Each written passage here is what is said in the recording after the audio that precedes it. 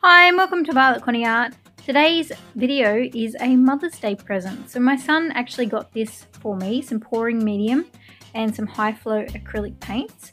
I have never tried doing pouring acrylic paints before, so this was really fun for me because I had wanted to try it. He picked some really nice colors, a like teal color and a purple and a white, as well as whatever that pouring medium stuff is.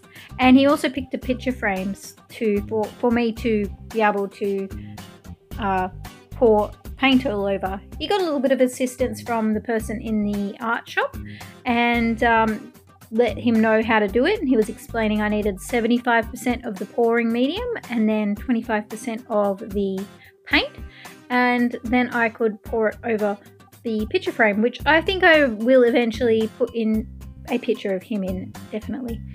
I don't actually show that at the end because I just did this all in one day and it's still not quite dry yet, but I do show what it looks like at the end. I had originally recorded the voiceover for that first section while I was talking about the items, but I don't know where the audio went. Something bizarre happened and it only had the first very small chunk and then it disappeared. But anyway, so what I did, I started out by using some gesso that I had already and coated the whole entire thing in gesso, and then I started doing the pouring. So I put a bit of the pouring medium in each cup, and then I put a little bit of the high flow acrylics into each, and then I kind of just spoon it onto the frame and mush it around. At the very end, I put the hairdryer on it, which made it kind of crack a bit, and I really like that effect. And yeah, I had a lot of fun with this today.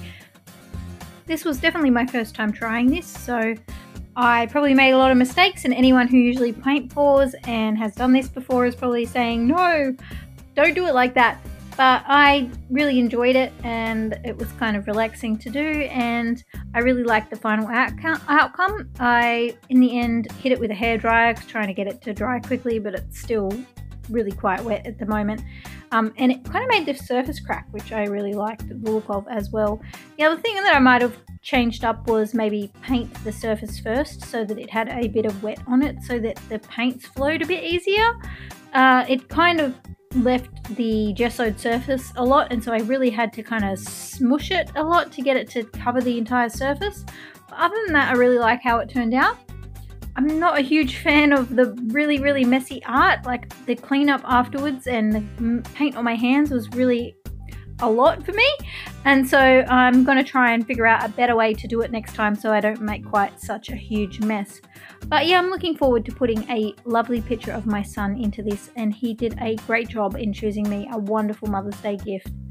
I'm going to put some music on now and just leave it for the rest of the video and enjoy. And if you like my video, don't forget to like and maybe subscribe if you want to see some more. And thank you so much for watching. Bye.